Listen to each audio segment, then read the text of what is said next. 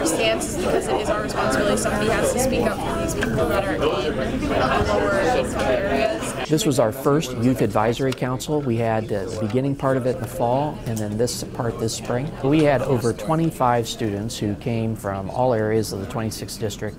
Our Youth Advisory Council started off on the Senate floor where everybody came, they got a tour of the floor to be able to see exactly how the things work. They got to actually push the buttons and be able to vote and see the votes come up on the board.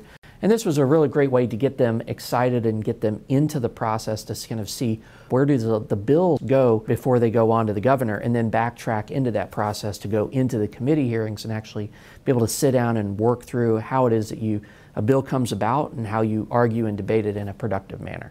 Why don't we have the choice of choosing where our money is going to go? You got to listen to our debate and our argument. Our argument is pretty valid. You guys should be scared of America now.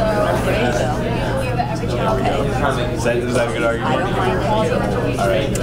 What I learned from all today was about people's different roles and positions here in Springfield and what they do. Basically just procedure, how everything works, and I thought it was very interesting just to experience what these people do every day. It was definitely a surprise to be here and actually come into the Senate chambers, onto the Senate floor itself. Also, to my surprise, we actually took a picture with the governor. The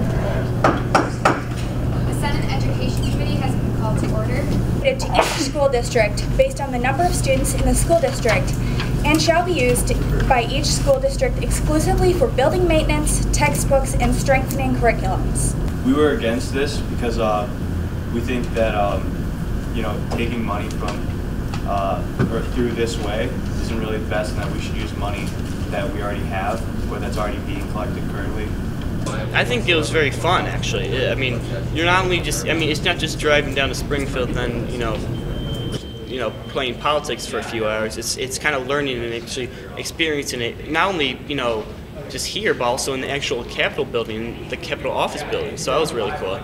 So you're kind of, doing an environment that's familiar to the actual topic and the policies at hand, and then also, incorporating it and being able to discuss it with others. This coming fall, we'll be doing this process again, and we're going to have an invitation where students from all over the district will be able to come and participate next time. As they are moving up through the ranks in high school, they'll have an opportunity to come and participate in the next one of these. So please reach out to my office if you want to be on the list so that you can be informed and know when the next opportunity is coming up for either your child or a student that you know.